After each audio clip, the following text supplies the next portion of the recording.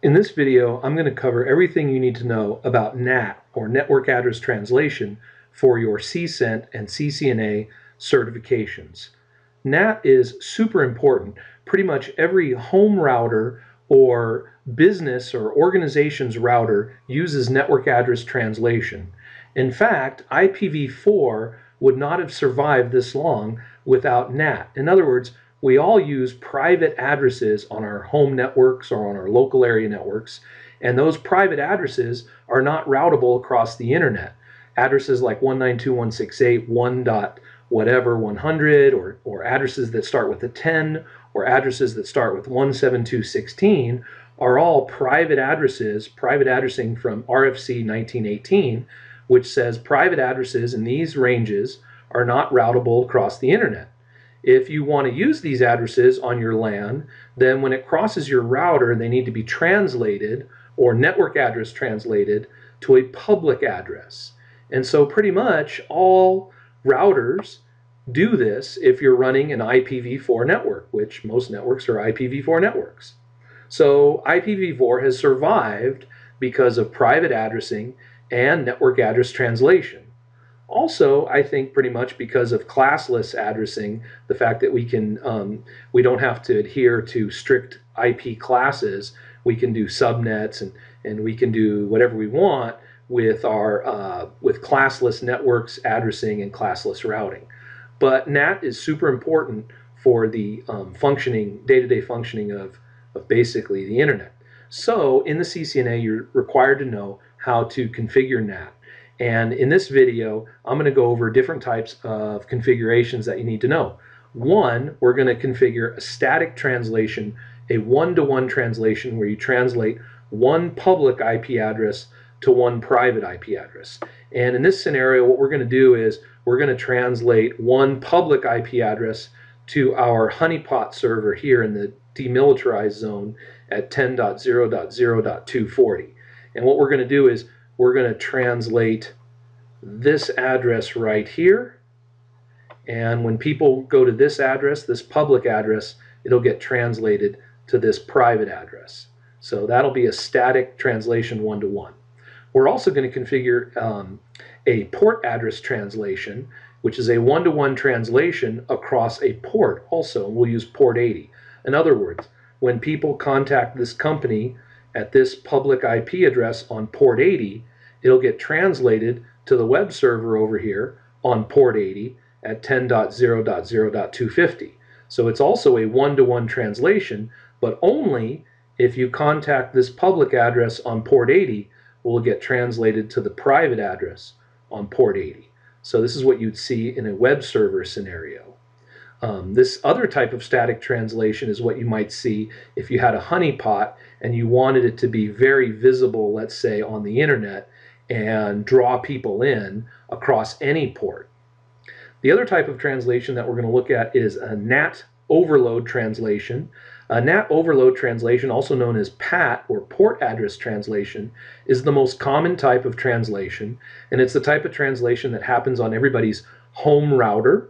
And that is, you go to the public address and it gets translated to all of the private addresses on the private network.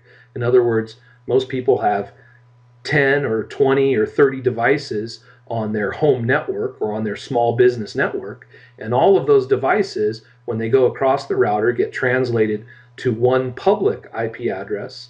And the way that works is because port numbers are attached or overloaded, and these random port numbers are part of the translation and allow us to translate one public address to many private addresses because the port number gets attached, and that identifies the specific computer. So we're going to cover that. And then also we're going to cover dynamic address translation, where you have a NAT pool. And we're going to do that over here on this side of the equation. And the NAT pool is when you have multiple public IP addresses. Like in this case, we're going to have a bunch of public IP addresses, and they get translated to a bunch of private addresses. And also this can be done with overload or ports as well. So we're going to do both types.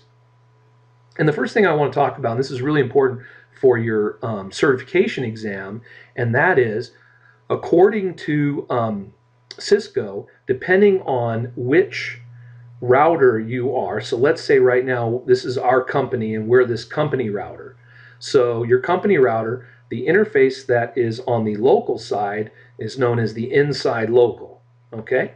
And then on the public side, let's say on gigabit 00 that's facing the internet, this would be the inside global. So if this is my company and my router, I have my inside global, which faces the public or the WAN, and then I have my inside local, which faces my private network, okay?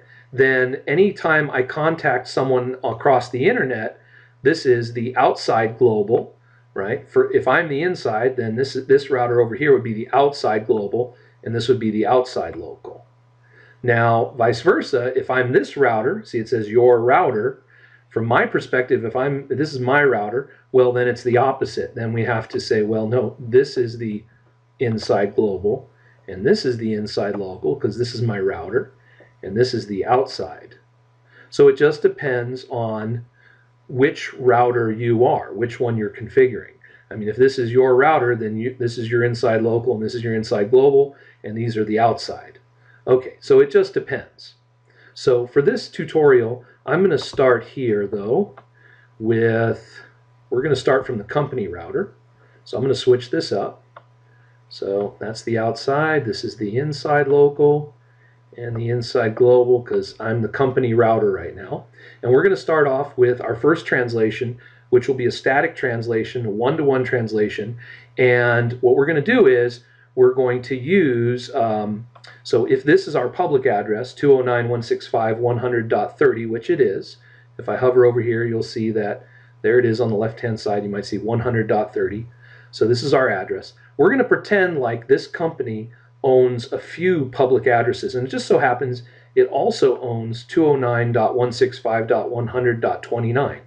So it owns both of these public addresses, and it wants to use this public address so that when people contact this public address, they get forwarded through or translated through to the honeypot server at 10.0.0.240. So it's going to go 209.165.100.29 to 10.0.0.240, and that will be the translation. Okay, so we'll go into the company router, we'll get into global config mode, and the first thing that we want to do is for our Cisco operating system here, we have to tell it which one is the inside interface and which one is the outside facing interface. Okay, so which one faces the WAN and which one faces the LAN. So in this case, interface gigabit 0/0 faces the WAN, so that is our IP NAT outside, and interface gigabit 0/1 faces the LAN, so that's the IP NAT inside. And the full command is IP NAT inside. In this case, I put IP NAT out, which is short for IP NAT outside. So in other words, this is the inside facing interface and this is the outside facing interface, which is confusing because I just got done explaining that according to the terminology, this is the outside. So it's a little confusing, but IP NAT inside over here, IP NAT outside on this interface.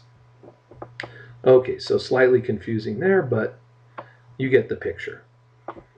Okay, and now all we need to do is put in our command. So IP NAT inside source static translation, and we're going to statically translate from 10.0.0.240 to 209.165.100.29. And that's it. That's a static translation from the private to the public. And that should work now. And let's see if it works. If it works, then we should be able to reach this honeypot server by putting in the public address here. So we'll see if that works. I'll go to PC0 and I'll go to the web browser and I'll put in 209.165.100.29 and hit enter, and boom, I hit the honeypot. So notice the public address, I put in the public address from PC0 here, and it was translated through the router to the honeypot. And that is excellent. So there we have our first successful translation. Okay, so now we want to do something similar for this web server, except we want this server to only be available on port 80.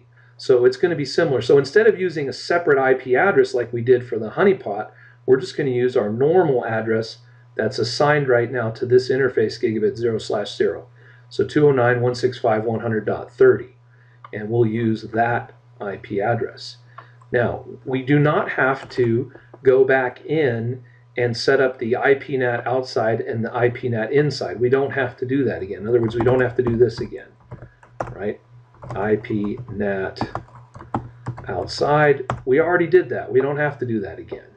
But if you want, I'll just show it one more time just to make sure that you realize that, yeah, this is what has to be done to get it to work. It's just that you only have to do it once, okay?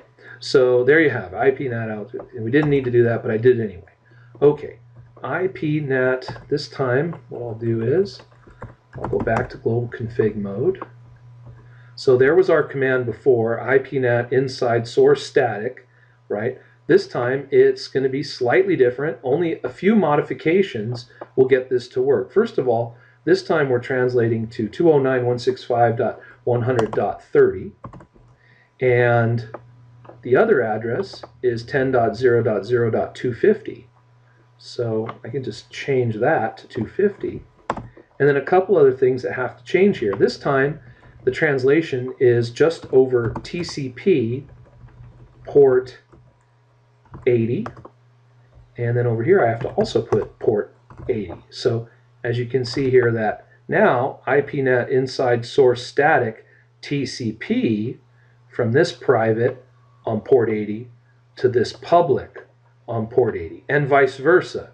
If you contact this public address on port 80, it'll get translated to this private address on port 80, and you have to put the TCP in here to make this work. So this is port forwarding basically in the Cisco iOS, right? So here was just a static translation across all ports, or just based on IP, right? Just on IP, and you didn't have to put IP in here. It's just an IP translation from one address to another. This is a TCP translation only from this address to this address on port 80. And if we do that, okay, it's done. And what that means is that I can go to PC0 here and go in here and put in, let's see here, 209.165.100.30 and hit go, and I hit the other web server, which is this web server right here. Okay, so this gets translated. If I contact this IP address on port 80, which it is because it's a web browser, and web requests, HTTP requests are port 80 requests, then it gets translated over here. Okay, so that works. So now we've got two forms. 1 and 2 are done.